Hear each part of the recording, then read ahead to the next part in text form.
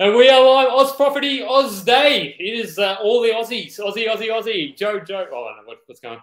So how you going, Joe? How was your day, mate? What's crack-a-lacking? Mate, my Australia day's been fantastic so far. Chilling on the beach in Yeah. Cronulla. No riots, which is nice. And just having a Jesus. good Oh, time. Joe. Yeah, that was like 2010 or 11. I mean, that was, oh, was it? No, it was 2008. I don't know. Ancient history. That's what that is. But how are you, mate? How's your Aussie day been? I was going to put my Yeah, flag up the back, but I thought I better not.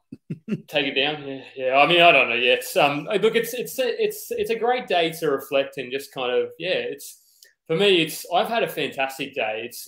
We were down in Kiama earlier, and it was just interesting to sort of see the amount of kind of people out and about. We grabbed the coffee, grabbed the milkshake.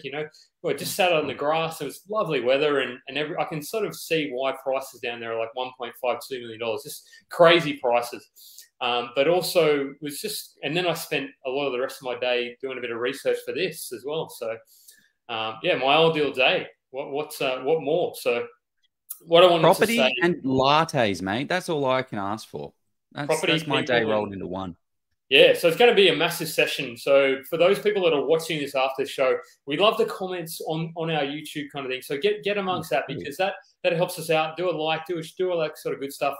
We want the questions live as well, because we're going to be here for as long as you'll have us on the air. So hope you're kicking back with a beverage and a barbecue, perhaps, while you're watching us. Let us know in Australia you're watching. So should we kick into the quotes of the week before we? Quote of the week, mate. Australia Day quote of the week. What is your quote of the week, Jeff? So mine is from Mr. John Lennon.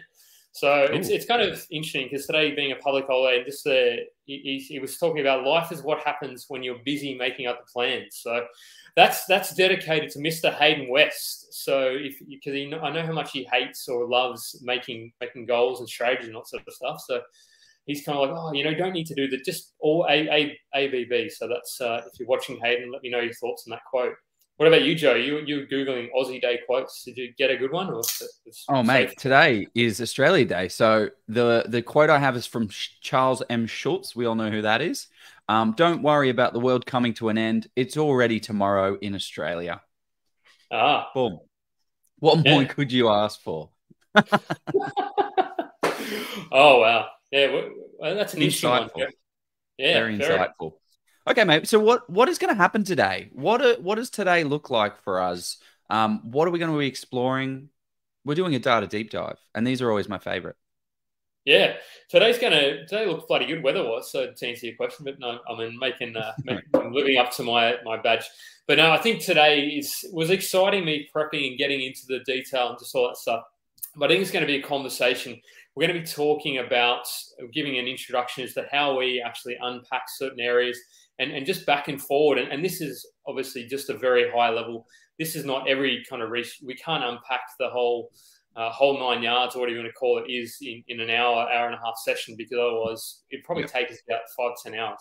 But that's what it's going to be. It's going to be, and there's going to be a deal that Joe has done significant. I mean, maybe not significant due diligence, but he's looked it up.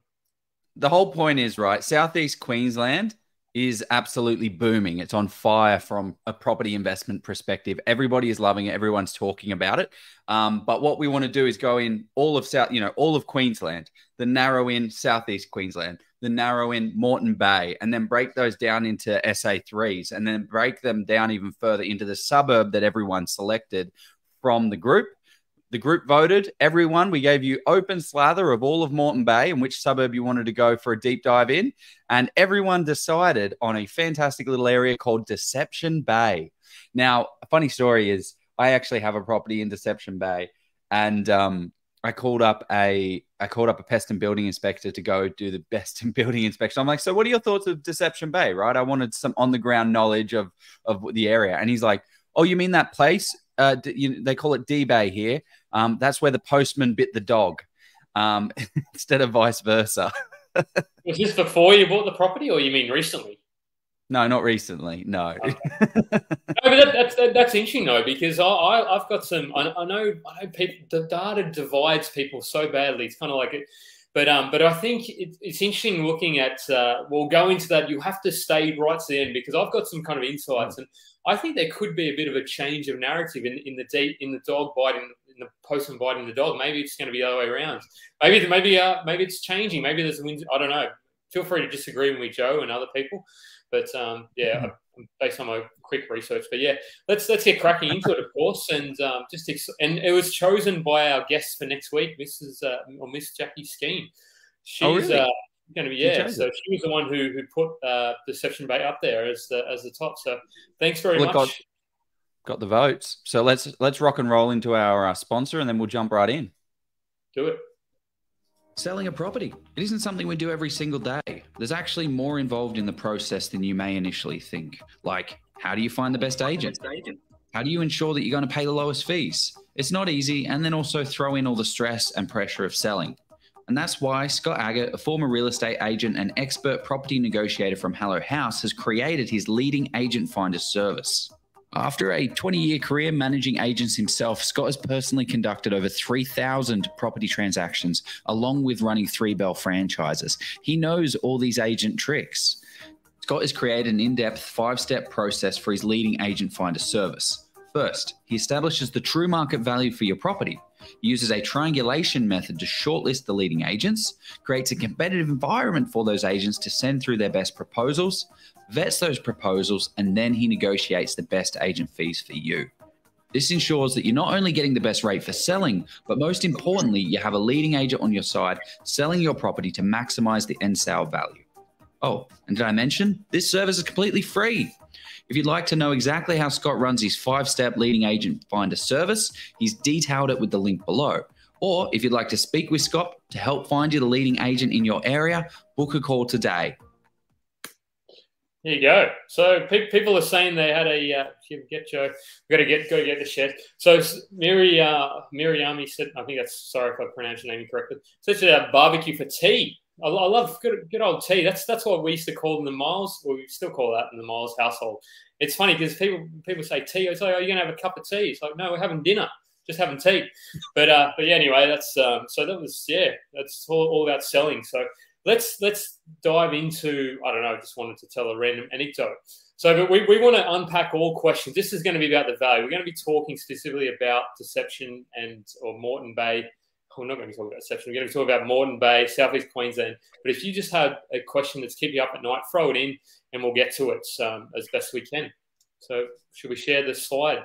Straight in. Let's share this slide, Big Jeff. Okay, hang on. Where are we? There you go. Okay, so 2020. There you go. 2022. Aus Property Investors Australia Day edition. Welcome everyone. Great. How good is that poster? And just if you look sneakily enough. Can we zoom in? Can we zoom in on this? No, okay. Yeah, you probably can. I'm joking. You're on the slide share. So if we slightly zoom in, have a look. You might be able to see a little face there. Is he watching? Let us know if he's watching. But is Steve Polisi watching? How good? Yeah, he's always watching. Good old Steve. I didn't notice that. So Mr. Dusting, thank you for doing that. So let's beautiful. Here is our disclaimer. All of this information is not constituted as professional advice by anyone appearing in the show connected to this content. This is not financial advice. We are not financial advisors. You should seek independent legal, financial, taxation, or any other advice through the relevant professionals. We are not liable for any of that loss. Read all of that, soak that in, and accept it, please, because we're not giving you any financial stuff. Yep. No. So now we don't have to say it again. Just some wholesome property goodness. Thanks very much. Here we go. Okay. So quick snapshot. I saw this little ditty in on the Queensland government site. So I wanted to give a high level overview of all of what Southeast Queensland is, because I know we have a lot of people from Sydney, from Melbourne, from WA, from Adelaide, from everywhere, and Southeast Queensland as well, but you're just trying to give you a bit of an understanding. So Southeast Queensland is going to have an extra 1.5 million people by 2041. That is a 41.38% increase in the population that is already there. Let that sink in. 41% more than we've already got. So with low interest rates, strong net migration, we've seen an unprecedented demand for housing. So this was an alert sent out by the government saying the demand for housing is so crazy. Overseas migration, which is usually a major component of growth in the state, has diminished as a result of COVID-19, but it's expected to be picking back up. So with that diminishment, it's going to come back even stronger. So that's an interesting one. Interstate migration for new residents continues, reflected in the success, blah, blah, blah. The Brisbane City Council saw 3,300, followed by previous to that was 4,800 and 3,000. It's continuing to grow. These factors are fueling unprecedented demand, placing pressure on land supply. I hate that word, unprecedented. Bloody hell. We heard it about 50 times. But anyway, going.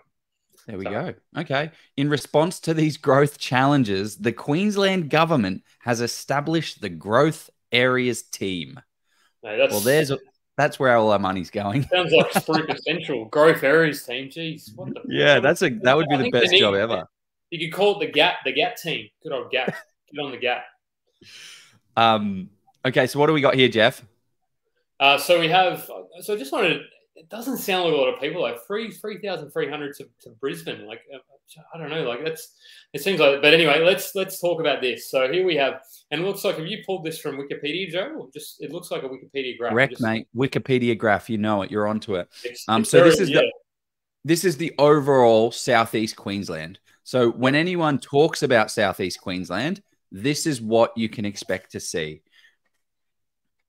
That's right, yeah. And as you can see, it's the majority of it is, when I say majority, if you look at the total population, it would be good if somebody had some of those numbers. Sorted it. Yeah, no, it's sorted. It is sorted. But you look at that, you look at the top three, or even, so your top three probably make up about 50 to 60%. Maybe even, I don't just doing numbers on the fly, so mind my maths. But the interesting one that I sort of look at there is Ipswich, and you sort of say the population base compared to the size of the area. It's just I mean, what I'd be interested to know, Joe, and you probably don't know this, is how much of that area can actually be transformed into housing. I mean, I don't know, I'm just asking. I have no idea. But yeah. It'll be interesting to see, because that's what's going to drive the demand. And I think that's what's interesting when we're talking about Deception Bay. Deception Bay is quite, believe it or not, deceptive in what it looks like for land supply. So that's going to be an interesting one to talk to. But does more population mean more property prices? No. Okay. I mean, was that a question to me, or was that you going to answer? Yeah. No. Well, I hate. I'm going to probably have splinters by the end of this session, but it really depends. It doesn't. You can't say that it definitely will, and I mean, people have tried to say it definitely will, but I think for me, it's looking at one factor in isolation is kind of short-sighting yourself, because to say, look, you have 100,000 or 10,000 people move to an area, okay, great, but how many houses are they building? So if you only look at the demand side of it, as in, okay, yep, 10,000 people moving to an area, population growing. But if they're building 15,000 houses, then maybe that 10,000 people isn't enough to soak up the supply. Absolutely. Big shout. That 100% right. We are going to talk about the population of the area as well. We're going to deep dive into that. But you're right. If there's too much supply on the market, then you're going to be hamstrung, and you're going to be not in a good position. So you need to watch out what the supply is coming online, and that's what we're going to be doing in this little session. I'm interested to hear your thoughts on the land supply for Deception Bay, because I looked at it and I sort of I was only taking a cursory glance. We'll leave that till later. So you have to keep staying to see what Joe's thoughts are. Maybe okay. Anyhow, so one thing that I wanted, Moreton Bay. Okay, so this area here is Moreton Bay. Moreton Bay is the third largest council in terms of population and size. So you have everything in Moreton Bay. You have Redcliffe Beaches, you've got Caboolture, you've got all the way down here into parts of, it's obviously not parts of Brisbane because it's parts of Moreton Bay, but it's this massive area here, goes up into the mountains. So it's very hard to, when you look at the median price for Moreton Bay, it's just not going to give you anything because it's too much broken down of too many areas and too many locations. So Yeah, you can't really compare if you go back to that one. I mean, I'd imagine Stony Creek and Woodford's. I mean, I haven't looked at these areas, so if somebody actually knows the areas, but I'd imagine there's a lot of acreage out that way, and you sort of, and probably not a lot of sales as well. So you sort of say, I would imagine the median price of that kind of area, and medians are completely, not completely, but they are somewhat flawed. So I would say they're trying to give, that's why you sort of, but there's probably not as many sales, so maybe it doesn't impact the median as much. But maybe. Well, some of the high levels about Moreton Bay, just to give you a snapshot, it is the 5th fastest growing local government area in Australia, and the 3rd largest, which I just mentioned before. And there are 1 million workers located within 30 minutes of the region. So there's a lot of people, 1 million people within 30 minutes drive of the region. Okay, cool. So let's jump in. So how do we break this down even further? Because this is way too big. So what we do is we break it down to SA3s, which is statistical area 3, which is what the ABS and government use. They then break it down even further into SA2s and then SA1s. But this is going to give you a better insight around what is actually happening in the particular pockets and areas here. So Moreton Bay, what is it here? Moreton Bay is one of Australia's fastest growing regions. The population is forecast to grow from 479,639 to 690,000 by 2041. That means an additional 210,000 residents over the next 20 years are expected. So that's massive.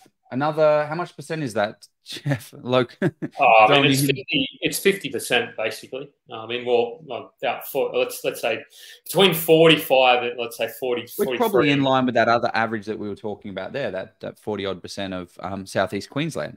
And they're saying it's going to have a larger population than Tassie by 2031. Jeez, how great is that? Well, that's an interesting thing about Tassie. I mean, we will have to do a deep dive on one of the locations of Tassie eventually, because I'd love to do a lap of Australia. Whether that be, I mean, maybe we can't get into WA for years to come, so we'll have to do it maybe like a property lap of Australia. Yeah, I'm with you, mate. Okay, so some of the key things. So this is a data deep dive, and we're going to start talking statistics and numbers and population and growth and employment and infrastructure and stuff like that. That just gets so confusing and is really annoying and difficult to understand because you're trying to, like, I don't care about this stuff. I just want a property. So let's have a look at the demand drivers. We have population, which is a demand driver, the employment of the area, the desirability of the area, and the projects of the area. Then the negative side, maybe not negative, but supply is the sponge that soaks up all of this demand. So supply is a demand sponge. So this all accumulates into demand drivers for the area. That's all you have to know. So when you're researching an area, research the population, research the employment and the diversity of the employment, research how desirable that area is, what projects are coming on the market and how they're going to interact and affect people, and then what's the supply coming on the market. Yeah. Done. Well, I want to sort of jump in there and add to along with this. I'm sure we'll talk about it, but just to say for those who may not be able to watch the whole show, I think a crucial thing which you've just done is getting on the ground and actually knocking on kind of real estate agent stores and all that sort of and just actually eyeballing and pounding the pavement, doing that sort of stuff. What are your thoughts?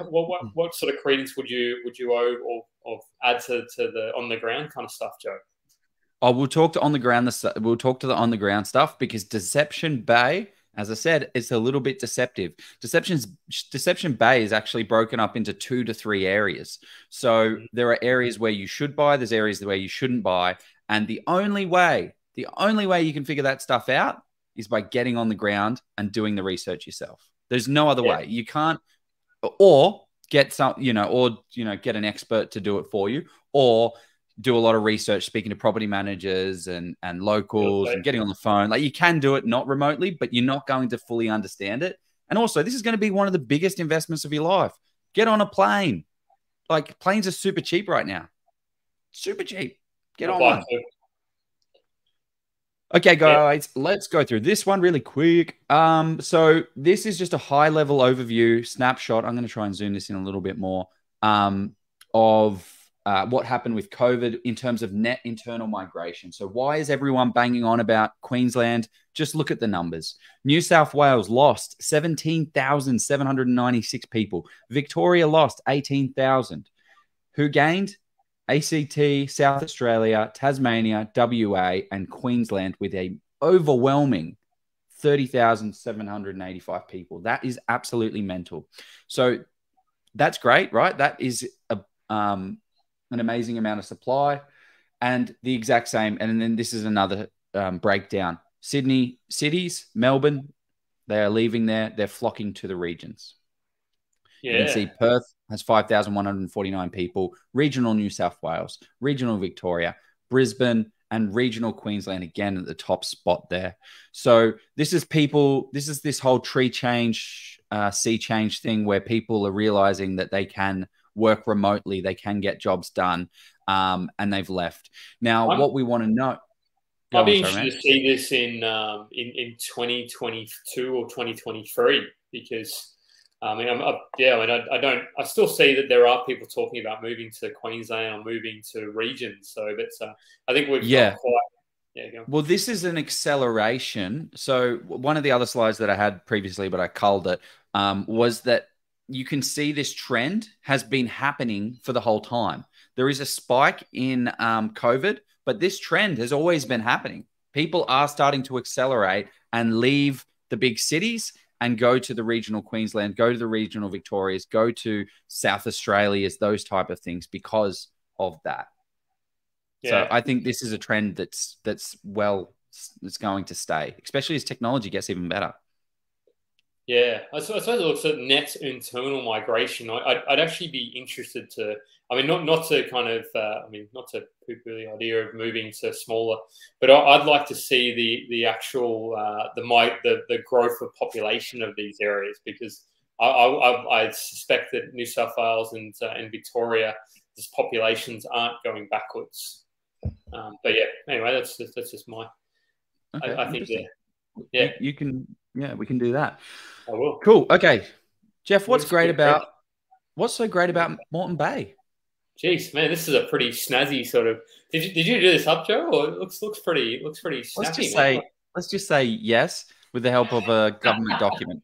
It probably cost $50,000 of taxpayer money to create this document. So first up, so we're talking about Moreton Bay, and I've got sort of relatives in the area in that sort of Moreton Bay region, so. It's having sort of, I haven't been there for many years now, but just kind of knowing it, there is a lifestyle. You've got the Beasts in Redcliffe, and you've got the new Redcliffe Dolphins, I think they're called, that team that joined the rugby league. So you got top class. I don't know about Terry Reese may argue they're not top class, but you got some of those really cool factors in that area. It's saying that it's one of the enviable lifestyles in the country. I don't know about that. That's a bit of a argument. But let's say that there is certainly, if I think back to my time there, Redcliffe, even sort of 6 or 7 years ago, was quite luxurious in terms of and even sort of somewhat expensive. You had those sort of luxury apartments. So I think it's lifestyle wise and the cafes and those sort of things. So we even have Bribie Island in Moreton Bay. Bribie Island, you get a bridge to it, and it's a lovely little area, and that's beautiful. The mosquitoes a bit shocking, though, I've heard. I don't know. I've never been, but I heard it's nice. So look, what have they got here? Waterfalls, coastline, right? Infrastructure, and then room for future growth. So over the last 20 years, the region has plenty of room to grow. So this is from the government. This is interesting. Read through this kind of stuff. But again, look at what this is talking about. Lifestyle, which is desirability. Workforce, who is working there. What is the employment breakup? Desirability. We're back to lifestyle and desirability, I guess, with tourism access. And then access to market, which is like employment again. And then room for future growth. So good. Yeah. Thank you, Governor. Yeah, the interesting thing is the narrative there that they're pointed marries up with what they're actually doing because you often, of course, they're going to say all this stuff. This is the kind of sales team of the government to attract people. But if once we look into the infrastructure and the information there, there you go. The projects you should be able to see that they're not spending trillions of dollars, but certainly kind of, well, not even billions actually, but they're spending hundreds of millions. So let's go through this really quickly. Population again. Who are the people living there, and are they driving capital growth? What's employment, Big Jeff? Employment is about the types of industries that are in a town. So it's you really, as Joe says there, this is his slide he put together, but he says you want a diverse workforce. So some interesting kind of, I saw a post somebody talk about they bought a whole bunch of properties in a mining town or couple of mining towns. I'm like, and I said, okay, that's great that you've now like tripled your money. What happens when they decide to shut down or the mine no longer needs that accommodation? So I'd hazard to say that the cycle will repeat itself. So you'd sort of see a drop off, probably a significant drop off in prices. So you want to see that kind of stuff.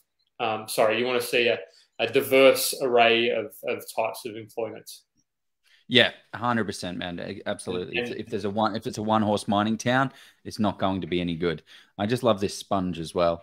So this is the supply sponge. This is the demand, drivers of demand, projects. What are the big projects? One thing actually to mention on projects is, we're gonna say some big numbers. We're gonna say $2 billion infrastructure spent. Is it $2 billion on roads overall or something? Yeah, $2 billion road upgrade. Parts of Queensland, now, if that road upgrade goes around your suburb, then that's not a good thing. It's a bad thing because it's going to drive people away from you. So you need to understand what are these infrastructure projects doing? And then we've got our supply sponge as well. So back to that. Okay, cool. Deception Bay. Let's talk to Deception Bay. Oh, Moreton Bay. The slides are all mixed up. Okay, Jeff, this is all you know. Right. What have we got going on? Here we go. This is just. They're spending $220 million in 4 years, which is not a small sum. I would say for an area of about, I think it was about 30. What was it? Was it 30,000 people? Or was that maybe smaller than 30? No, it was a lot more than that actually. If we go back, and it was like 200,000. But Moreton Bay spending. So they're investing not only in sort of roads, which you kind of look at, you see that's kind of there's a connection road there to improve connectivity. There's also another, so 38 million on that one. There's 68 million to improve how many vehicles. So they're anticipating a lot of people are going to move and a lot of people are going to travel to the area. And people, I suppose, that may travel to the city, to Brisbane, where wages are probably a little bit higher. So they're able to come back and sort of have that lifestyle. So I think for me, there are some, and the other thing they're investing in, and one thing I'll note there is this one is a potential project, but they've only committed 26 million to undertaking a feasibility study. Sounds like a lot for a feasibility study, but it's a knowledge and innovation kind of center. So they're really looking to invest in, if that sort of type of thing gets on board, you sort of start to see higher paying jobs come into the region and stay there. So the other one that I thought was pretty cool was a sports upgrade complex, which I think is important because you want to have that adds to the desirability of an area, because if you've got a couple of kids who you want to, or if you're a sports person, you want to have that fitness, that lifestyle kind of play and factor as well. So are there any, this is kind of asking a question, obviously, but are there any kind of particular projects that are better than others? I hadn't thought about the show, but my thoughts, and this is me sort of thinking on the spot. So I would say that yes, roads are imperative and important. I wouldn't say I'm going to point out one area, and of course this is an exception probably rather than rule. But you look at a place like Byron Bay, the roads to Byron Bay are absolutely shocking. I don't know if I've been there a couple, like you can't. It's a one lane road in, one lane road out. You can't get in on a half busy day, but you see, and of course that's got other factors driving it. But I would say roads help get a lot of people into the area. But what I would sort of like to see is investment in kind of driving, because jobs will come with building roads. But once the roads are built, people aren't going to stay there for the job because they're going to move on to next road project wherever it is. I would say things like kind of. Universities are an interesting one, but things that are higher paying jobs, like your innovation centres, like scientific kind of research, or even bigger businesses. I mean, I'm not going to say you're going to have a Big Four accounting firm in Moreton Bay tomorrow, but if you can sort of, or like maybe like, I was going to say Bunnings is a funny one because it's not necessarily high paying, but it will create a lot of jobs in the area. So they're the kind Yeah. of. I mean, I have a big theory on Bunnings, where I believe they spend millions of dollars on research, demographics, and understanding an area. And they believe that they're going to get a lot more people there. So if Bunnings is willing to put hundreds of millions of dollars worth of property there, then it's probably got a lot of research going for it. There's actually someone mentioned Macca's as well. Macca's is a good one. I also kind of think that Macca's is quite like they're everywhere. So it's not like a massive, massive kind of driver. I feel like they pop up wherever. But it is definitely something you see a Macca's popping up. Oh, that's interesting. Oh, and now there's another Woolworths. There's another Coles. To mention some of the Costco in Deception Bay, Moreton Bay as well. I noticed. There is. There is a Costco. Exactly. So some of the other projects that are going on, there is the $1.2 million Moreton Bay rail link. Moreton Bay University Precinct, which is in Petrie. So that's $590 million, which is used to be the paper mill. It's now converted into a university. That's going to produce 6,000 jobs for the local area. So Petrie, Lawton, and Kalanga. And then the Westfield in North Lakes, which is a big precinct, which connects a lot of people. North Lakes is like a kind of hub. That's got another $140 million onto it. So those are the type of infrastructure projects that we're looking at. Now, I'm just cautious of time. We're bloody on slides. Okay, so there's a lot going on here, and I appreciate that. And you can't see any of it. Okay, so what this is population growth. Population growth. Okay, I'm going to try and make this work. So this is 2021, 2026, 2031, 2036, 2041, and overall from 2016 to 2041. So these are the areas that are getting the most amount of population, which in turn are going to get more infrastructure spending, which are going to get more focus from the government to be able to do it. So I'm looking up here, so I'm going to try and zoom this in a little bit more. Where is Deception Bay there? Was that there? Deception Bay is number 21. So some of the top ones that we're looking at here is Moray Fields, Burpengary East, Moray Fields East, Cashmere, Lortman, Narangba, North Lakes, Marumba Downs, and Griffin, Petrie, Scarborough, Upper Caboolture. Now, Caboolture South, what they're actually doing is creating a Caboolture West, and they're growing and expanding that place out massively. So here, look at the crazy amount of population growth that we're going to be seeing in Moray Fields. It's going to go from 4,000 in 2016 to 7,000, and then 10, 15, 20, 24.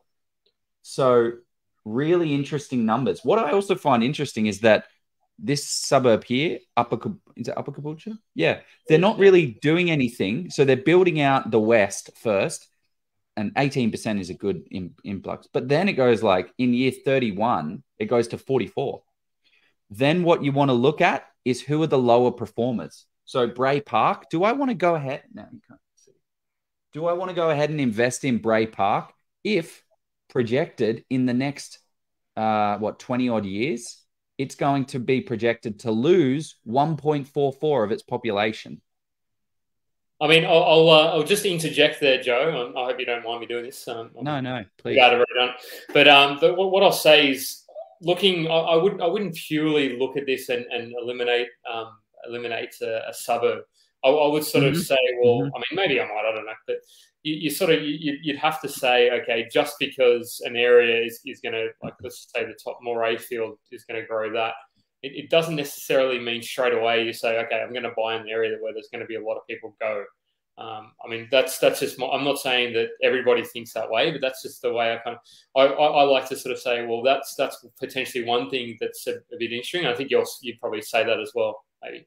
But Bray Park, it's an interesting data point, and we talk about data analysis later on in the show. But it's an interesting point to have a look at and to see where the inflow and outflow of people are. Where are these people actually going? Where do people actually want to live? And is the government supporting that infrastructure? Is the government supporting this area with infrastructure? So for an instance, we have Burpengary East, which is a fun name to say. So Burpengary East is going to get something called the North Harbour Marina. And now let's have a look at infrastructure spending for this area. Now, this is infrastructure from overall Moreton Bay. We have one project here, which I believe is the rail.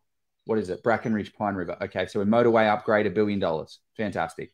But then we go up here into Caboolture. Look at what's going on up here. We've got this, which is... That's the paper mill, isn't it? Oh, no, that's... Under procurement, 551. No, that's not the paper mill. These are all purely infrastructure. And then we have an announcement of $780 million. Then we have Caboolture Bribie Island Road Interchange, 663. They're spending a lot of money here, $400 million to expand out hospitals. So expanding out hospitals is an interesting one, especially when we start to talk about the diversity in the area for employment, because this area of Moreton Bay, we'll talk about that soon, is a big thing for employment. The good thing about health jobs are they're government jobs, and they're usually quite secure. Then the Brisbane roads upgrade that we talked about before, and North Bridge Bruce Highway upgrade. So one thing to mention that's not there is they are doing, did I put this in my slides? I don't know. A $2.7 billion project to expand out the Burpengary area. So their government has seen this information and they've said, you know what, we are factoring in this, so let's support that. And where the hell did I put it? Anyway. Yeah, I don't think you did. But no, I don't think I have either. But to give you a quick snapshot, this is what Burpengary looks like now. Here. And they're going to be putting in a $2.7 billion marina in here to connect it to the lake and make it look pretty and make it a lot more attractive, kind of like what they've done down here in Newport. That's kind of how I envision it. So that's an interesting thing to notice and be aware of. Obviously, this map, you've got to check multiple sources for your data, but this doesn't show it here. The thing that I'd kind of caution is just because there's just because there's money being spent in an area, a lot of roads being built. That could be a growth. That could be what they call a growth corridor, which is a growth in terms of They want to encourage people to go to that area. That doesn't necessarily. That may not necessarily mean it's a great capital growth investment area, if that makes sense to the audience. Mm-hmm. So they're two slightly. So growth corridor can be that just means a growth of population. Doesn't. So just be cautious and mindful of that. People about the supply. Yes. Again, we're talking about going back to our supply and demand figures. Sponge. If the sponge soaks up all the population, the employment, the desirability, and the projects, the supply sponge will suck it all up. Okay, great. So one thing to notice, what are we talking about here, Jeff? So here I should probably look at it myself. Here we go. So we've got, this is the Moreton Bay overall, and you can sort of see there's a lot of there's healthcare and social is the largest industry. And I'm not going to read all of these, but I'm not going to count them all either. But there is, I'd say, at least 20 industries or different types of. The one thing I find is interesting is that retail is the second highest, which retail for me is I'm sure retail workers do a fantastic job. They do an amazing job and all that, but they may not necessarily be the highest sort of wage earning, and whether they should be or shouldn't be, I'm not here to debate that. But the other thing you look at is professional, scientific, and technology. Well, that's one that I always sort of pull out, and even construction as well. And so those ones can be a little higher earning, and even financial insurance services. So health, So those are the kind of I look for when I'm looking at kind of industries. I look for diversification, and also what type of industries are actually What kind of things do you look at for, Joe?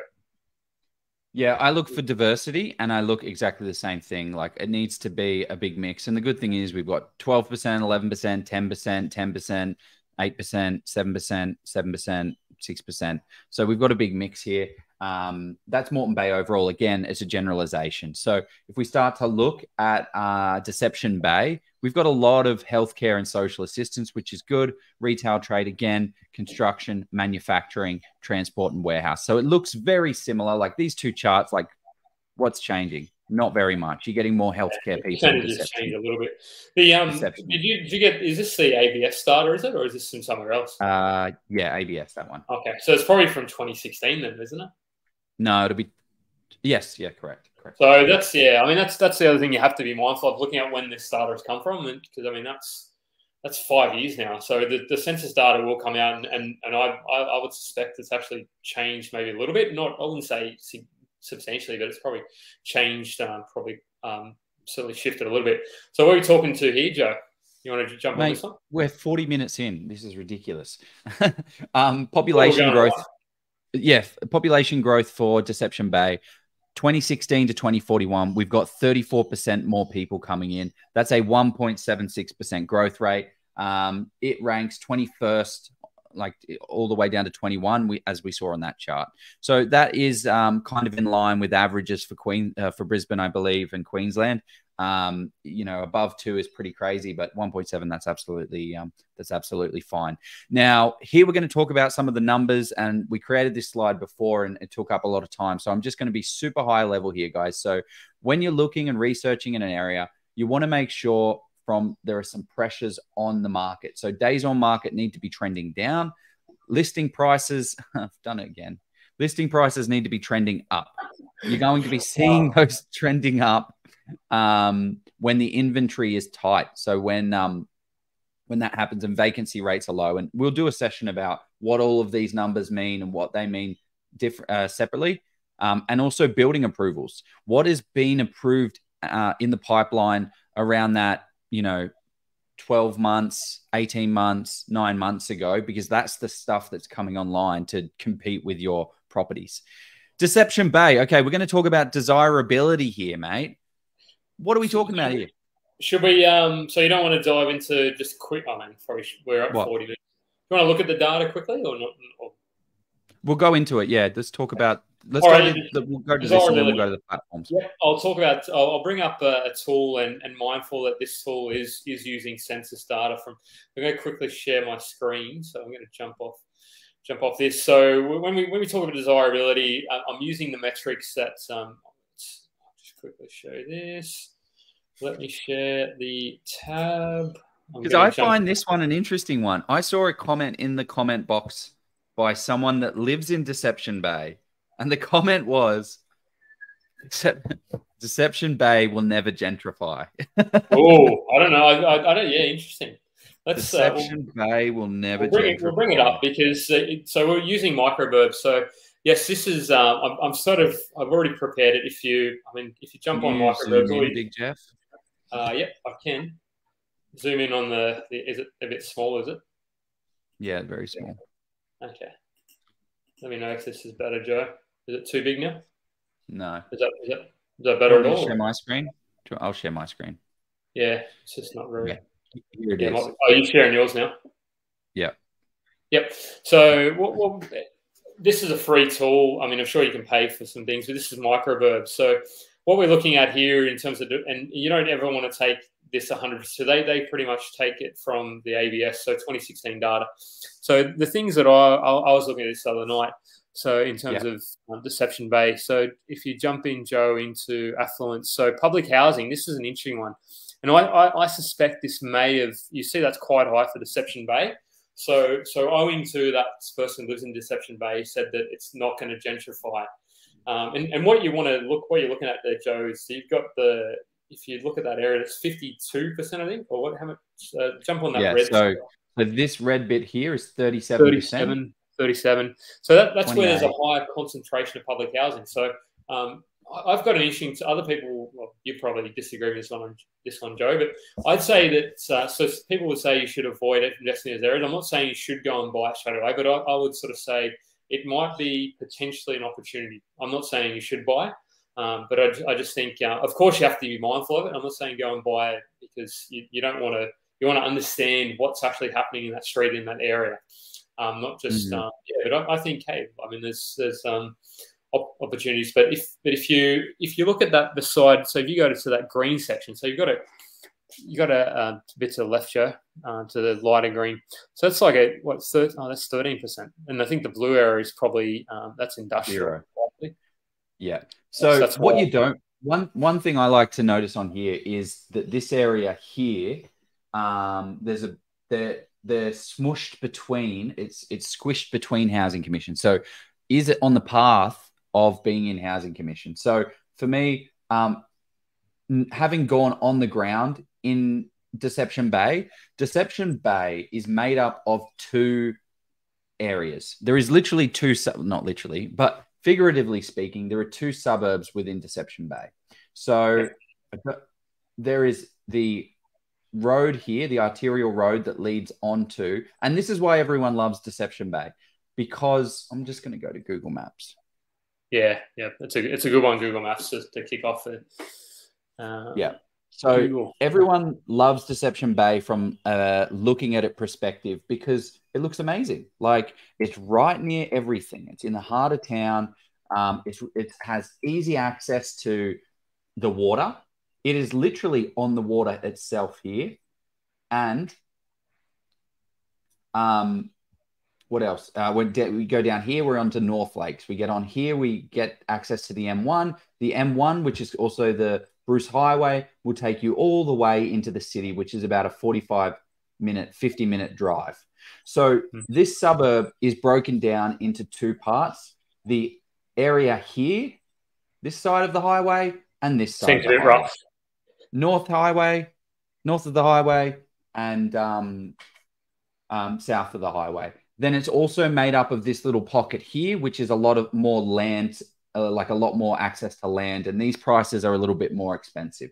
So these pockets are the hot pockets for social housing. Having gone on the ground, and a lot of our research that we've gone through, and we've gotten a lot of help from a guy on the ground, Mr. Hayden West, who's been awesome to help us out and give us the run through on the area. Now, I own a property around here. Mate, you own it on the. Would they call it the wrong side of the highway, Joe? It's the wrong side of the tracks. If I was to purchase it is the wrong side of the tracks to be buying. This is where you've got different type of it's not an area where I would be considering buying because there's no owner-occupier appeal here. It looks like it's beautiful on the water, but when you get deep down into these areas, it doesn't feel like a nice place to live. Now, I don't want to put a town down, but if I'm more interested, you'll start to see, like, okay, let's just go on the street here and see how this actually looks. But there's a Dude and Duke beer hall, mate. We got to check out the Dude and Duke beer hall. When was this photo taken though? Just to make sure that, because the thing with Google is they often are can be a bit old. Was it 2022? So I think this probably is recent. I'm probably not going to be able to get my case in point. But this side of the highway is where there's a lot more owner-occupier appeal. So for me, this is the type of area that you should be considering looking into. We want to cross off the industrial site, get rid of all of this, get rid of all of this, get rid of the social housing, get rid of the areas that are smushed in between the social housing. Now, what I wanted to talk about, Jeff, what are your thoughts on the supply potential for the area? Because supply and demand, if there's pricing pressure, if the demand's coming, we've got all of this area here coming online, which is going to struggle. It's going to put up struggle street for us. Yeah, I mean that's a thing that I suspected if you looked at that data we were looking at before, the microburbs, given that it was a bit older, I think if we look at that, I suspect it may have. I mean, I don't know. You've been there on the ground, but my gut feel is that it's because just looking at the price activity, the prices have. I mean, a lot of parts of Southeast Queensland have increased. But you sort of, the other things when you're looking at desire, really, you want to look at things like cafes, you want to look at sort of restaurants, all those sort of things as well.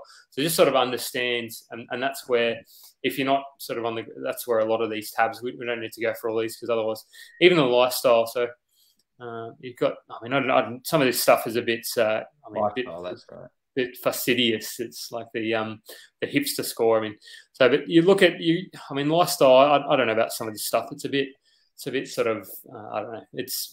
It does give you information, but you want to dig. This is only the first part of the research. But to your point about supply and demand, I think looking at Google Earth, there, it looks as if, I mean, you'd have to understand more about that. I think there potentially could be some supply coming on the market there, and I mean, we don't know what those. What are now? Big Jeff, I'm gonna start to blow your mind here. Now, if planning anyone tool. is looking. Yes, if anyone is looking anywhere in Moreton Bay, what's it called? Moreton Bay, yeah. Moreton Bay it's this whole Council, area. Moreton Bay has created the most amazing platform that I've found for a council. There are some other really good ones, but Moreton Bay is absolutely spectacular. This map is not updated, and it looks like they folded it. It looks like they folded the map here. But this actually helps give you a bit of understanding around two things. One, the zoning. So we can start to understand, hey, this area is a bit rough, but it's in urban neighborhood. It's in next generation neighborhood. It's in suburban neighborhood. So all of these have different zoning changes. So although my property is in an area that is not that great right now, it does have the ability to get units put onto it. So that is something to consider when you're investing for the long term. Okay. Have you bought the bowling club yet, Joe? Or is it still a bowling club? Yes. Well, it's still a bowling. Oh, sorry, maybe I shouldn't say that. You're hitting a sore point there, mate. Yes, I bought a property thinking that I bought it through a buyer's agent who said it was going to be the best thing ever, and they said, you know what, next door, you can buy next door in a couple of years when it comes on the market. Turns out it's a bowling club. So I can't buy a bowling club, I don't think. You probably could. Probably could. Let's make you could literally find my house if you get too creative. But you can't do much worse than what the tenant's done to it already. But anyway, I'm rambling here. What I wanted to show you was that demand supply ratio when it comes to the flood zone. So where is the there's bushfire hazards? Flood hazard, is that what you're looking at? Yeah, that's what I'm looking for. So here we can start to see where are the fire hazards and how do they impede? Is that going to affect our property? So this area up here might be a little bit more like that looked. That's interesting, right? Do you want to buy in a bushfire zone? Will that increase your insurances? Flood hazard. Here we go. This is going to help us understand the supply that's going to be coming on the market potentially. There's no more land available because these are all flood zones and bushfire. Like they'll build in some of these zones, but this is the interesting thing. If we're going to have a 30% increase of population by 2041 in this area, this is all flood zone. So you can't build in it anymore. There is nowhere else for you to kind of build except for all these cashed up people down here that have a lot of land and they can sell it to developers to be able to do that. So all of a sudden, this tool is just giving you some really good insights around the demand supply of the area. Does this tool, because I looked at this quickly, but I mean, it's just so many rabbit holes you can go down. Does it tell you what type of flood it is? Is it a 1 in 100 year flood? Is it what type of flood does it? Priority development area. Yeah, you can go into the details. Yeah. So you can go into the details of what it actually is. But we'll share this in the show notes or the link or whatever the heck you put them. But that is something to be aware of with Deception Bay. So we've got two made up areas here. We've got the split in the road. Now, I'm not saying that these are terrible investments, right? So one thing I want people to think about is if this property here is $400,000 and you can pick it up for $350,000 and it's not in a flood zone, it's in an area that's going to help out, it's going to grow. Is that a bad purchase if it's $50,000 less? Maybe not. As long as it's got developments or some kind of value add for me, Joe. I love to buy properties with value add. So I mean, maybe that makes it cheaper anyway as well. So if I can pick something up, because then I'm somewhat de-risking. I'm not saying that buying a value add property removes risk from you, but you can potentially force some value in a property if it also ticks a lot of other boxes. Yeah, exactly. Yeah. So, I mean, this is why I'm banging on about my property in this area not being great. Yeah, it sucks to own because it's always getting destroyed by tenants, but it's in a development area that's going to grow. The pricing pressures there. Would I rather one in here, which is an easy lifestyle, location? Tenants are really good. It's nice and easy. Obviously, it depends. I'm not just, rubbishing on one suburb, but it really depends. Now, let's go to the data side of things when it comes to Moreton Bay. Now, let's talk through suburb trends. While Joe gets this, so I was just going to say, what is ever? I haven't read the comments, so I don't know. Are people loving this? Are people like? Is there anything you want to see more stuff on? Because I know we're throwing a lot of information at you, and the purpose of this session is to really get people to kind of, if you want to do the research yourself, then I suppose these are some of the tools you can look at, along with getting on the ground as well. It sounds like a funny way to say it, getting on the ground, like just literally sort of visiting on the ground.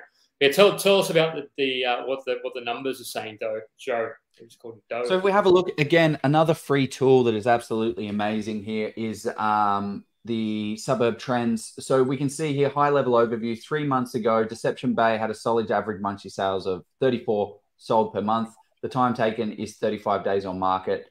12 months ago, it was 56. So again, days on market are dropping. The median house price is 489,000. For the SA3, that's a 25% change. So again, we're talking about the SA3, which includes Burpengary. And then the rent is 370, and that looks like an 8% change. So here it is here. We've got, God, house and unit vacancy rate, 0.0%. That is is that actually right, though, Joe? Is it? Should we? Well, it's 0.3 12 months ago, 0.4. Sorry, 12 months ago, and 3%. So they're saying there's no houses to rent in Deception Bay, apparently. Yeah. Yes. Over 21 days. Okay. Yeah. So that's a good insight to go over. And then when we start to look at housing inventory, what is the inventory levels? It's dripping down. You want to see like a stable, you want to see it kind of going down, and housing listings dropped as well. And then units, we don't really talk about units for that market. And then what's that rent? House rents, 385, 415. So it's not too shabby. Now, this is a super useful tool to understand the type of property that you're purchasing in the area, because we also have our domain tool. So now we're going to start breaking down how to choose what type of property to get in that area. Because what we want is to be buying. Well, this is one way of going about it, right? I need to zoom in. Is to be buying in the market where everyone else is buying as well. We don't want to be buying a $600,000 to $800,000 property here if it's only 0.16. We want to be buying around that 400 to 600 mark, because that's where the majority of the sales are. So we can get swept up into that.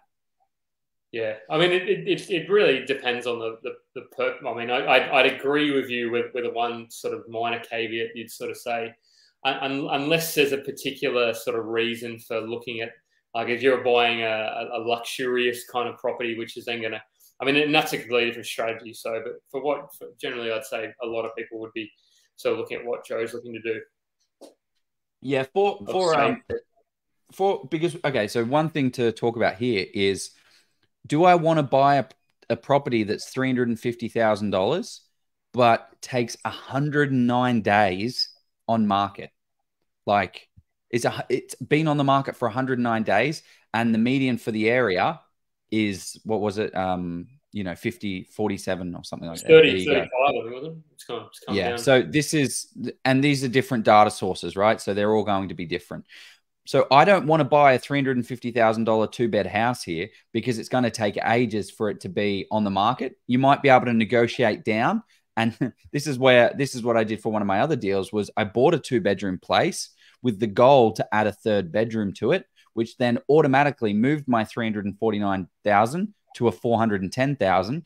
And it then fell within that bracket. So the two brackets here that are quite interesting, 145 and 118 for 3 to 4 bedroom places. So that's the type of asset that you're going to be wanting to look for, because the days on market are very quick, and that's also where the majority of sales are going. It's interesting that there's why are there so many 5-bedroom houses in the area, Joe? I mean, can you explain? I mean, is that maybe like a 22? Like, yeah, I mean, well, when I say so many, there's not that many, but yeah, I mean, 22 is not much. It seems like a few though. I mean, I have 5 bedrooms. I mean, maybe that's would they potentially be duplexes or something? Are we talking? Well, some of the Queenslanders, you can do the garage into an extra room. So yeah, you might actually be spot on. They've converted the garage into a 5-bedder, or it might be one of these massive properties over here. I can guarantee there's a couple of 5-bedders within this mix. Yeah, but look, they're already subdividing it. Yeah. Okay, so we've got our kind of price range now. We've got that 410 to 493. And then we won't go to the property just yet. So then we'll go to Deception Bay, but now we're narrowing down our search. Now, if this is out of your price range, you're not even doing this, right? Because you know that the best, you want to buy the best property at the best price in the best location for the buyer brief. That's the kind of thing I say, which means what is going to be the best property in this area? Just because your budget's $4 million, you should not be buying a $4 million property in Deception Bay. So you try and work it within the range that is the best for that area. So then we have a look. We want a maximum land size. We're not going to want anything over 1,000 square meters. Why can't I search? Because I haven't typed in the location. And then you can start going on to the market and seeing what's on. Now, there's quite a few, but do you jump into map view, Joe, or how do you?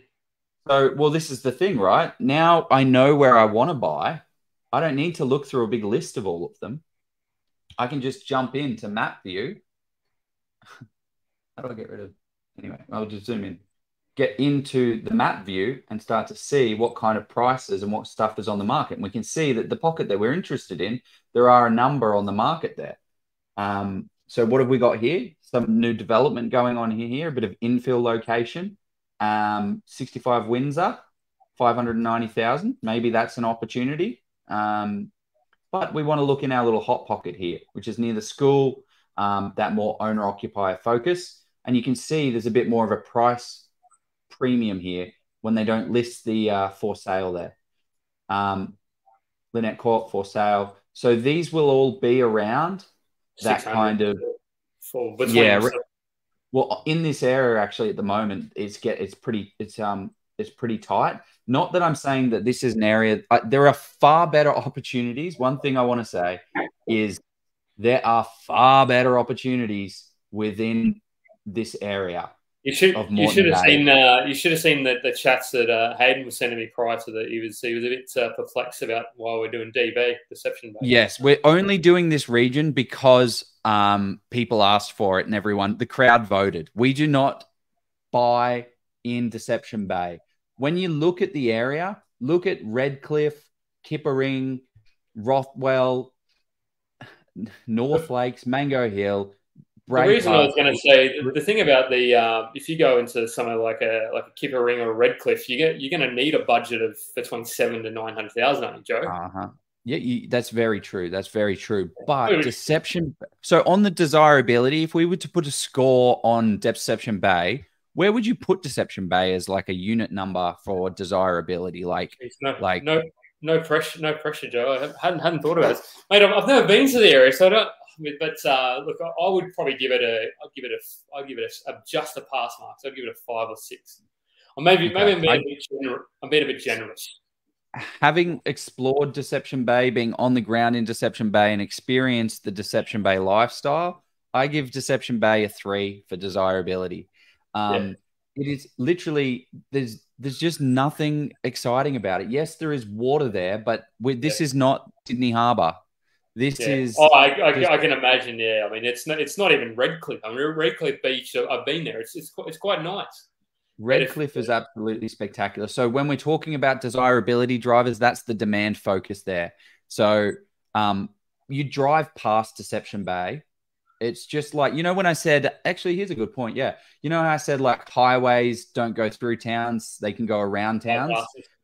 This Deception Bay Road, people don't turn off it, except for there's a nice KFC there, which is delicious. You don't actually need to go into Deception Bay for any reason. Sorry, I don't mean to, offend anyone in Deception Bay, but desirability. You are, Joe. You're offending anybody who nobody from Deception Bay is ever going to watch our show again. So. No, but there is, well, in terms of desirability, from a desirability score, I think everyone can understand, everyone can acknowledge that Redcliffe, Kippa-Ring, Rothwell, North Lakes are far more desirable than Deception Bay. So anyway, there are still opportunities out there, though. There's opportunities absolutely everywhere, and how do you take advantage of those? The one that looks so working with the man, the myth, the legend, Mr. Hayden West. He has found us a fantastic on-market opportunity here. It's recently listed. So let's go through this opportunity here, Jeff. Yeah, let's do it. Oh, geez, so reno potential.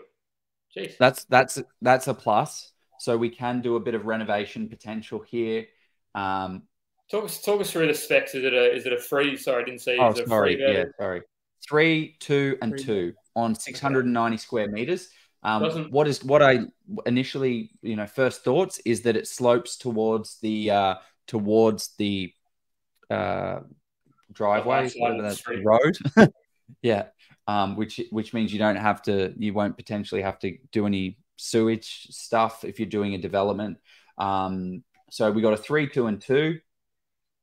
And here it is. Nice little stock standard in the nicer part of town.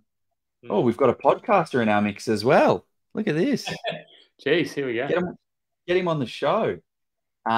So this is the kind of property that you should expect. It is a bit of an odd shaped block. Yeah. However, it's gonna be tough to develop. It's a bit odd, but if you can get next door, you kind of reshape it a little bit more, and you might be able to do a little magic with it. So what's I mean, I don't know how I don't know. Yeah, I think Hayden just was messaging you, so you probably didn't have a chance to chat to him. But did you get any kind of you haven't got any intel as what they're sort of looking to potentially sell it for, or what? I think it would probably go for. Oh yeah, so indication. Oh yeah, sales wise, this will go for about that 640 to 650, 660. That's the kind of price range that you can kind of expect. Should we look at the history? I'm interested to see the history of the property and just kind of. I don't know. Oh, okay.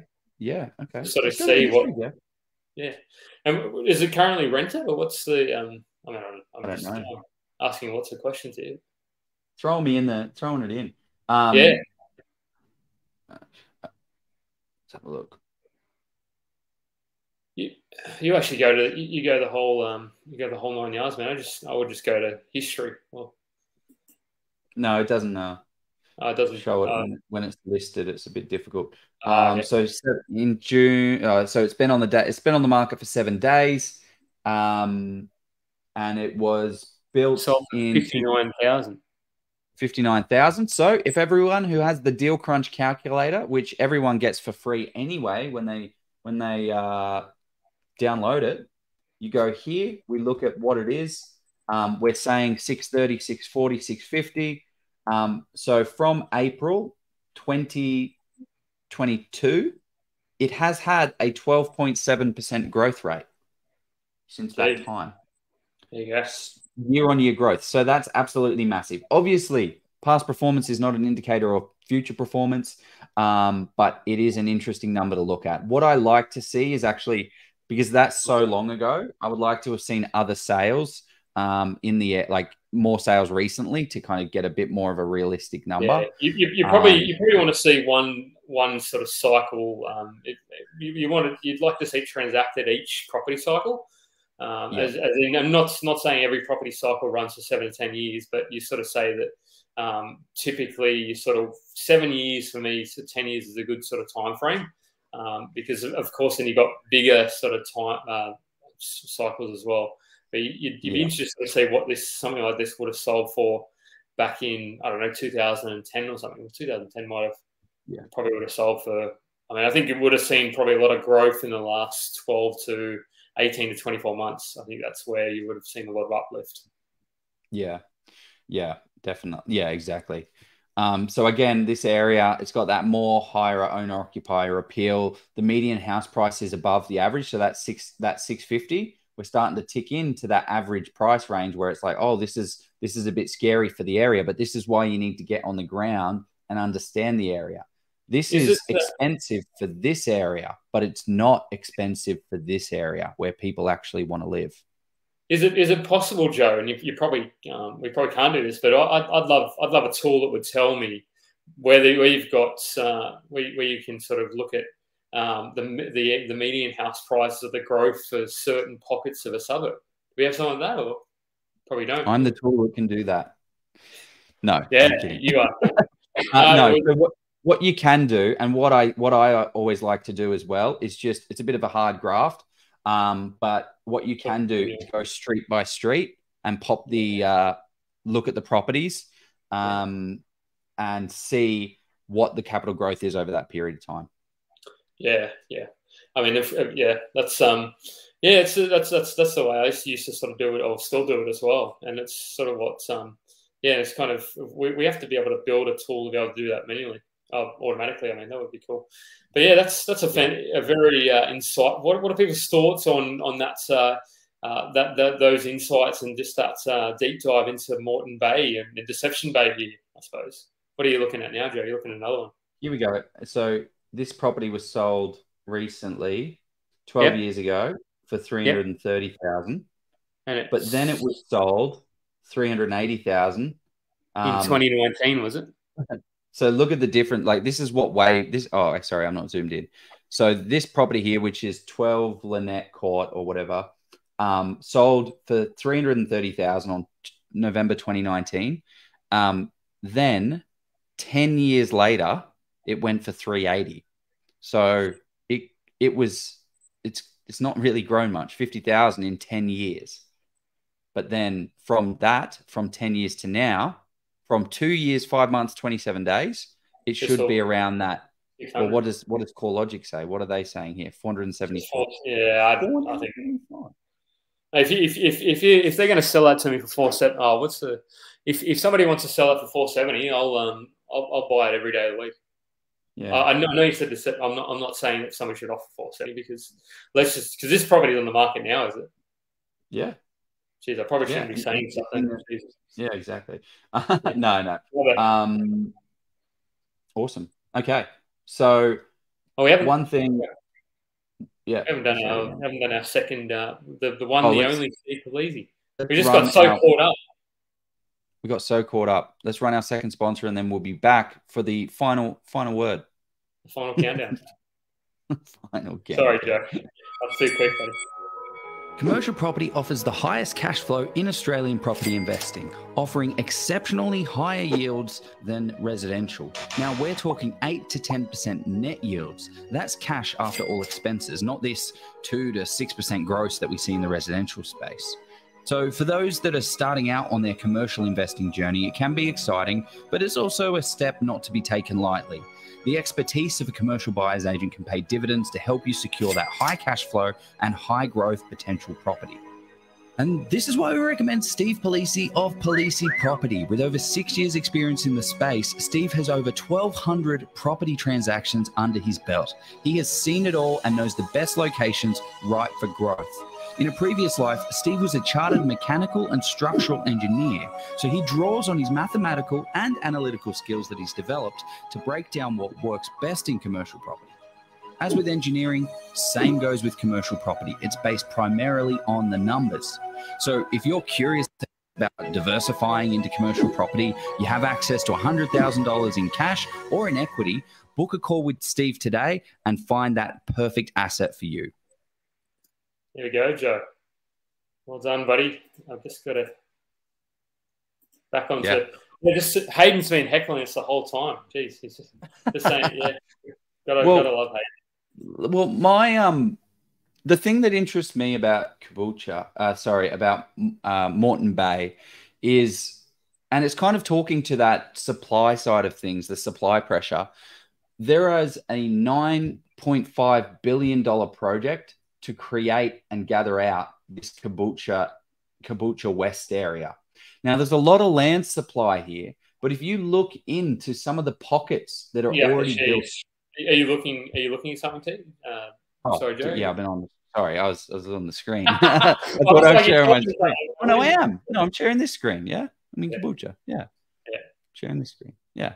So, when it comes to supply and demand, what you want to understand is like, where are the actual demand drivers? Because what's going to happen, there's going to be a lot of supply coming on in this region, but the way that they're building out these areas are they're trying to create communities within communities. So everywhere has a Woolworths, everywhere has a Liquorland, everywhere has a restaurant, everywhere has a thing. Kind of think about it like a little bit like if you're from Sydney, like a Glenmore Park. Like Glenmore Park has a lot of stuff in and it makes its own community. They've got that little hub in the middle and then it spreads out between everything. So if you're from Glenmore Park, you probably don't leave Glenmore Park too much except to go to the plaza. Oh, mate, Plaza. What do you mean the Plaza? Who goes to the Penrith Plaza? Bloody hell! Back in the days, man, I used to go. Yeah, but I know it's interesting. I mean, and you sort of raise. It's kind of like well, next week we're going to have an interesting session on the suburb that people love to talk about. So you'll have to tune into that one. But well, everyone chose this suburb, but there is a lot of opportunity and a lot of money and infrastructure going into Moreton Bay. Along here, there is the mill going in. There is North Lakes, which is a great entry level point. We've got the Bruce Highway, Kippering, Redcliffe. There is awesome opportunity getting close to the city. Now, getting closer to Brisbane, we're starting to get priced out. Now, a good thing so tools, let's talk about kind of tools that are really good. There's an awesome one called Heat Maps, which just gives you a high level snapshot. Have you heard of it? No, I haven't actually. This is, why haven't you told me about this one, Joe? Can't go straight to Sydney. There we go. Deceptions Bay postcode is 4508. And we can look at prices by suburb, median house price. So we can start to see median house price is 438. We already know that that's not the real median. It's the median of the others. And you just keep going down. You can start to see what fits my price point. Where is my money going to be best spent? So you start to see. Of course, what I was going to say, and not of course, but what I will say, and people point this out, is it is a lagging indicator, and we get heckled for it, and people talk about meetings because the problem with meetings is they may not necessarily reflect what properties are selling for because it depends on when the data is reported. But exactly. Look at that. So this website is that Newport there? That's 980,000. 980,000 in Newport, and that's what they're going to be creating in this other suburb up here, where is Burpengary. So up in here. So right now, where is it gone? I can't see it. Oh yeah, there. You just type it in, Joe. No, you need the postcode. It's not the best thing. And then we can have a look at growth, which is a pretty cool platform. Everyone check this platform out. It's actually quite good. So you can see what's had the growth and what hasn't had the growth. Now it reminds me of the old realestate.com tool where you could actually do that. So they've pretty much replicated what you could do there. I'm in the Gold Coast now. I've lost myself. Anyway, this is a fun tool to play around with. The most important tool to play around with is the Moreton Bay Council. It's going to give you the understanding of all the flood zones, what's going on in the area. Look at the place. It looks like Dante's Inferno. And then it's all... Yeah. So flood zones are crucially important for this, for Moreton Bay, for Brisbane, and for everywhere. So be aware of those. Can I ask a question, Joe? And I'm surprised I haven't seen any ask this, but let's just say I'm not looking in Moreton Bay, and I mean I'll just sort of say that if I don't want to buy there, if I want to buy in, I don't know, I'm just trying to think about Ipswich. I mean, wash those words out. I'll have to buy in Ipswich, but let's pretend that I want to buy in a different suburb, different area. Is there like how can people sort of find these kind of? They have to do it manually mostly, don't they? If they want, I don't know. What's let's say, I don't know, another council area. I'm just trying to think. If you wanted to look at, what's that suburb down in Victoria, a regional place, the not Shepherd's So and the other one. you can, yeah. So you can pay for platforms that have this type of data in it. The whole point of this session wasn't to show you the data that I play around with and purchase and pay money for. It was to show you what you can get freely available. But all you do is you just type in Ipswich flood zone. What's the property map? Let's go to Ipswich. What does it look like? And now it's not going to. They won't have as good as detailed information like the planning, sort of the overlays and all sort of stuff for though, which is a bit. Yeah, potentially. So you then type, yeah. It's actually really hard to find this link, like to find how to get access to this. So we'll share the link to that. So there you go. Yeah, that was a great session. I mean, I feel I was excited actually doing the research and digging into it. I felt a bit disadvantaged not having been to the area recently, like yourself, or sort of which and I suppose if I owned an area, I probably would know it a little better. So that probably explains why you sort of know it very well. So it was ironic that it got chosen. But what do people really that's where love I'm investing? That's where I'm putting money. I need to know it like the back of my hand. So you go through all the streets, and the only way you're going to identify these spots are just to get on there and do it. Yeah, the interesting thing that I'd like to sort of point out, if people hadn't sort of picked it up, or because we sort of gloss over a little bit, is actually understanding why certain areas are selling for certain sort of prices. Because you could if you didn't sort of know the area, if you weren't a local, if you sort of looked at that sort of upper sort of part of, or the more northern part of Deception Bay, and you say, oh, geez, they're going for a song in here. They're going for 350, 400, 450. Yeah. But you sort of say, well, okay, is there what is the reason there's such the big price disparity? Because I sort of look for opportunity. I mean, not opportunities, but I like to look at sort of arbitrage and say, well, okay, is there a reason, and is this going to gentrify? Because it sometimes it can, but I mean, I suppose that's a risk. So that's a Well, if you can hedge your bets into a way that you can get into a growing area and get an affordable rate, then absolutely. Oh, we got some fireworks going on. Oh, it's Aussie Day at 9 o'clock. But what I was going to say is, because what would your thoughts be? Say a property on the border of both would that sort of? I mean, I don't know if you know this, but is there an opportunity to say maybe pick it up for 400, 420? Because I would imagine that people that want to live in Deception Bay, I mean, let's pretend that we do want to live in Deception Bay, and they can't afford that 600, 650, 700, but they say, oh, look, I want to live close to the good areas. Could you envision, and we don't have crystal balls here, but I could envision somebody saying, okay, look, I can't pay 700, but I've got a budget of 600.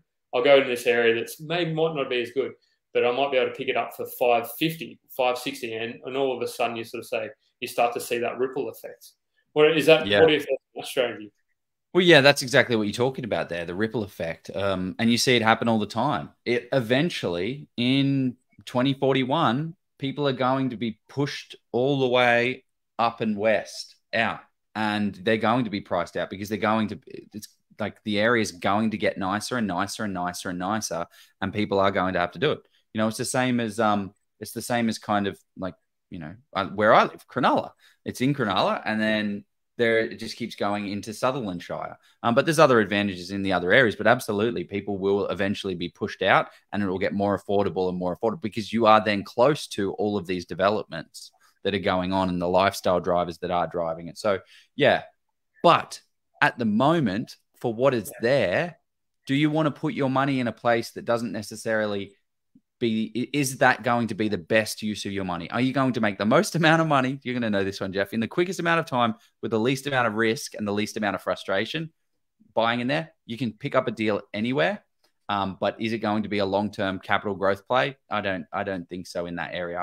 I work in 5 to 6 pockets of Moreton Bay that I see and back up with data to be able to see hot growth.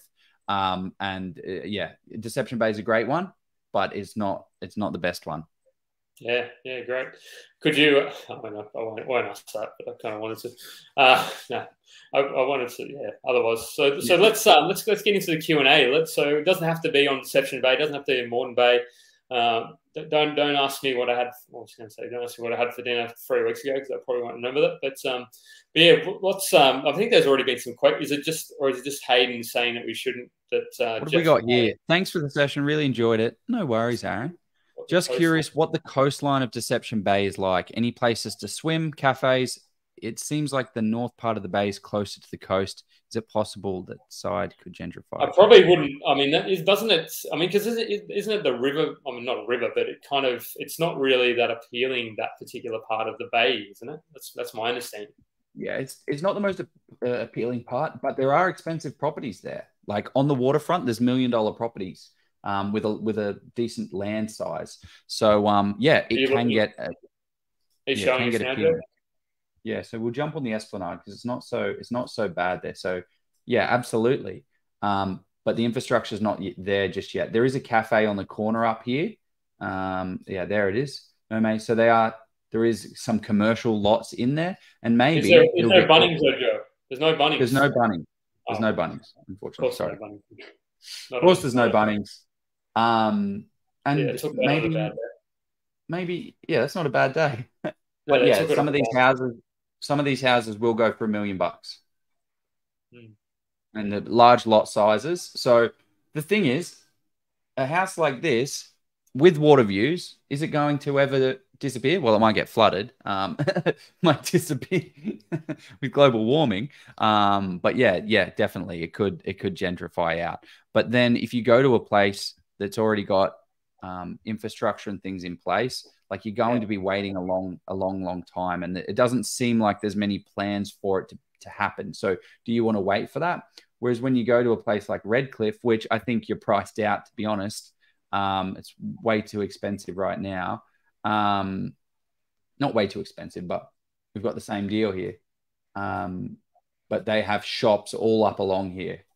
The beach, the beach is pretty good as well. And Redcliffe, even sort of 8 or 9 years ago, there was some very kind of not exclusive, but kind of more upmarket restaurants. So, but yeah, good question. It's kind of one of those ones you want to consider when you're actually looking at a place. And I suppose the gentrification, we had Peter Kalizos on, and he's Depression Bay. Oh, geez.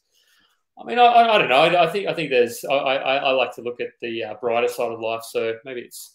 But yeah, Peter Kalizos kind of did some studies on that, and he sort of says it can take anywhere from 0 to 30 years over supply pork rolls. That was Hayden, I think, said that, wasn't it? Or was that Tone? But yeah, it's sort of good. Bunnings is great for tracking new areas of growth potential. Yeah, I mean, I wouldn't rely solely on Bunnings. I mean, Coles will do a lot of research, employ stuff specifically for property planning. Yeah, I mean that's not a. I mean, these are all kind of. I mean, I wouldn't put this as one of my 10 factors I look at, but it's a nice to know. Yeah, this is actually a great point that we didn't do in our research when it came to like those 4 key drivers and employment. We didn't talk about their income, and we didn't talk about the income. I mentioned it. I mean, I said I look at if they're in retail, if there's a higher proportion of retail, then you sort of say, I mean, and that's what microburbs actually does. You can look at but we sort of, So microburb, but yeah, good point. I like that one. Yeah, it's a great point because it should be factored in, and it's just a number standalone. Like, what is the income? This area is, $2,000. They earn $2,000 a week. What does that actually mean? You've got to look at it compared to the median for the area, the SA3, the SA1. What's your 5 pockets you mentioned, Joe? I know Jeff wanted to ask. Yeah. Nice one. I think you probably have to feel free. Yeah, I feel I can't give away all the secrets. What paid tools do you use? That's a good question. There's heaps of paid tools to do. There's SQM Research, there's Archistar, there's RP Data. So there's some of the top ones to go for. There's in Property Investor. What else am I thinking of? There's pulling data from. So I pull a lot of data from. Like you can get access to APIs from realestate.com.au and domain.com.au and pull that data together. There's data from suburb trends that you can get as well. So you kind of collate those type of things and pull it all together to get a bigger snapshot of the whole area. The interesting question nobody's really sort of looked at is sort of saying, how do we buy more property? Like, I mean, that's kind of, I mean, we talked about that a little bit last week. So it's like for the session last week about, I suppose the thing that's to answer the back end of that question that Simon's, I'll just bring it up quickly, doesn't make it worthwhile. A tool is only as good as the person who's using it, I would say, because you can have, I mean, it's like anything, whether you're you can go and buy the best sort of, I don't know, best something to install an electrical appliance, but if you don't know how to use it properly, I would sort of say it's probably potentially dangerous, because you're just going to go to the one that looks the most appealing, but you might not sort of pick up that nuance or the knowledge or the experience of the kind of somebody who's been buying for, I don't know, has a multi property portfolio and all that kind of good stuff. So would you, let's say, somebody said, would you buy in Kippa-Ring if the house bordered on the flood zones but has never flooded? I think this is bordering almost close to too specific, but I mean, I don't know. I think this is from Kira Lee. I would say, I mean, if that, I don't really know. You've mentioned Kippa-Ring a couple of times, Joe. So I'll answer this generally and just say, does that hit my goals? If it hits my goals of what kind of growth would I be projecting? What kind of cash flow do I need? Because just saying, would you buy in a suburb for sub-6 for free bed? I mean, okay, what does that mean? How does that help me hit? So I'll let you. What street is it on? What's the comparison between, like, is it a good street? Is it a bad street? Is it a street that has growth potential? I mean, in terms of what I would be looking at is your cash flow from a cash flow perspective. If it is at 600K, generally speaking, if it's in a flood zone, you're going to pay a higher insurance premium. So if you are willing to take that and you can get more rent for that, absolutely. If the property has no development potential and you have no plans to develop it, and it's just going to be the rental income that you're going to suffer from because, sorry, not rental income, the negative cash flow from more expensive premium. Insurance. Yeah. Absolutely, yeah. But if you're looking to develop that place, then I would get a what are they called? Hydraulic engineer. Is it hydraulic? I think so, or whatever. Anyway, a water engineer to go on site and ensure that you can still build on that block if you do want to develop it down the line. That's my answer to that. Yeah, that's Anybody? We had. I think it's been a great session, Joe. I mean, I think we'll probably do this about every 6 or 8 weeks, and every time we'll do it, we'll sort of get better and better. But I want to start choosing. I want to choose areas that I think actually have legs and potential to them. I know we went over high level Moreton Bay, because Moreton Bay and Southeast Queensland is absolutely popping off right now. Like, the prices that you see on real estate are not the real prices, because it is moving so fast there. So, like, for instance, we've put an offer on a property, and it was advertised over 640, and we're putting an offer of $680,000 on it because we know that's cheap. And it will go up to 8. It'll probably not 800. That's silly, but it will go even further. Anyway, I think we had a great session. If everyone, yeah. Can we? Do we have to? Is it possible for us to do suburbs in different states? I mean, we could talk about this offline, but I'd love to actually analyze a part of the Northern Territory. So I'm not to say that we should buy there, but just to sort of say, well, is like actually spend. I'm happy to spend a good couple of hours, like 6, 7, or 8 hours. I've never been to Northern Territory. Oh, I have been to Northern Territory, so that's a lie.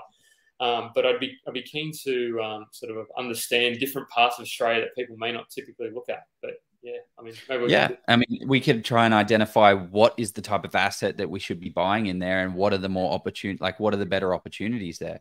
Like Deception Bay, right? Another great opportunity that we didn't show, that again Hayden presented to us, was a dual income property in Deception Bay. No, I can't. I got to find the link. Blah blah blah. But it's sold anyway. $700,000, and it gets $600 a week rent. That's pretty good. That's a pretty good cash flow return, 4.5% yield or something like that. But those type of opportunities are pretty interesting because it's kind of supporting itself.